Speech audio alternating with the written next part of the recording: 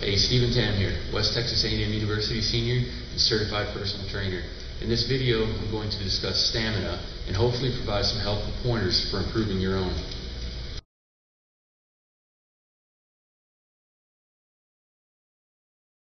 Stamina is the duration for which you can maintain a certain level of force production.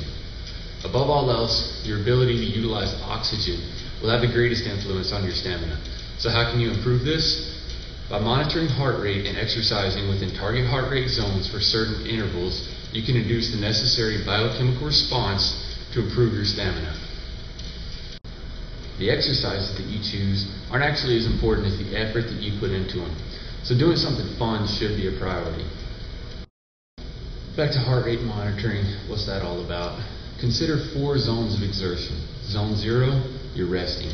Zone 1, your heart rate is somewhere close to 125 beats per minute. Zone 2, you're between 125 and 160 beats per minute.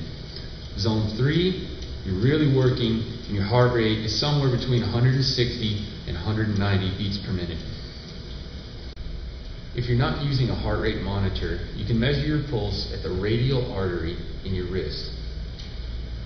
Count the beats in a 15-second period and multiply by 4. Here's a suggestion for a fairly quick workout focused on improving stamina. Choose an exercise that you enjoy. Jogging, elliptical trainer, rowing, biking, hiking, whatever. It really doesn't matter. Spend 5 minutes moving into the zone 1 heart rate. That's your warm-up.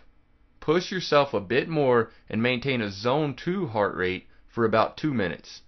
Then give it all you've got so that you're in zone 3 for 1 minute.